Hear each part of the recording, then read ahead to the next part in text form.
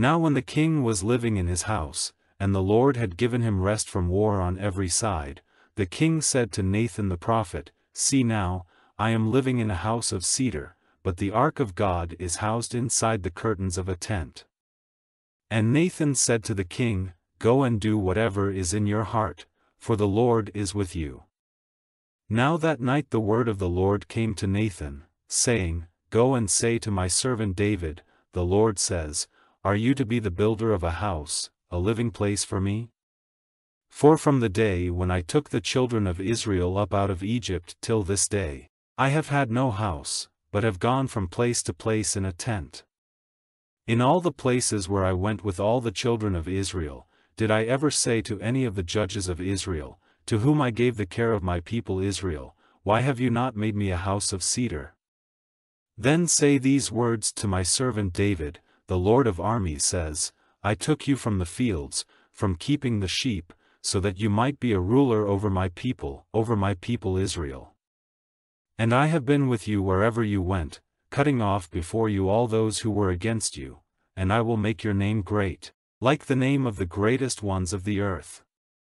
And I will make a resting place for my people Israel, planting them there, so that they may be living in the place which is theirs, and never again be moved, and never again will they be troubled by evil men as they were at the first, from the time when I put judges over my people Israel, and I will give you peace from all who are against you.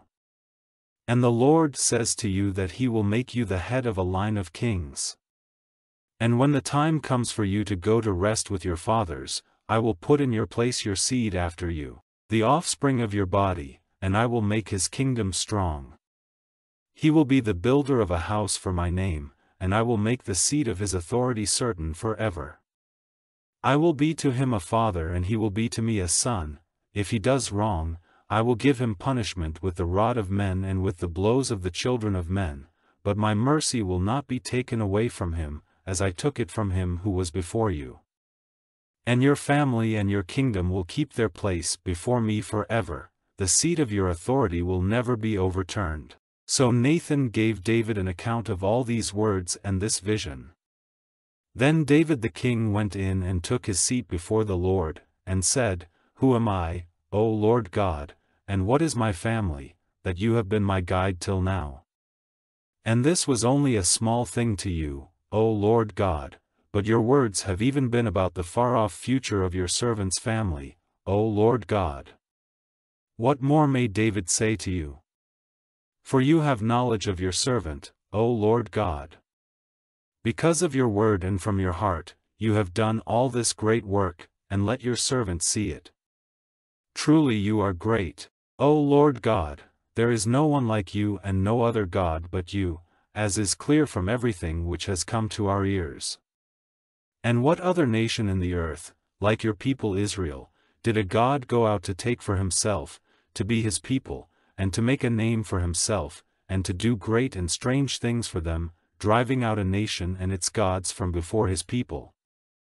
But you took and made strong for yourself your people Israel, to be your people forever, and you, Lord, became their God. And now, O Lord God, may the word which you have said about your servant and about his family, be made certain forever, and may you do as you have said. And let your name be made great forever, and let men say, The Lord of armies is God over Israel, and let the family of David your servant be made strong before you. For you, O Lord of armies, the God of Israel, have clearly said to your servant, I will make you the head of a family of kings, and so it has come into your servant's heart to make this prayer to you.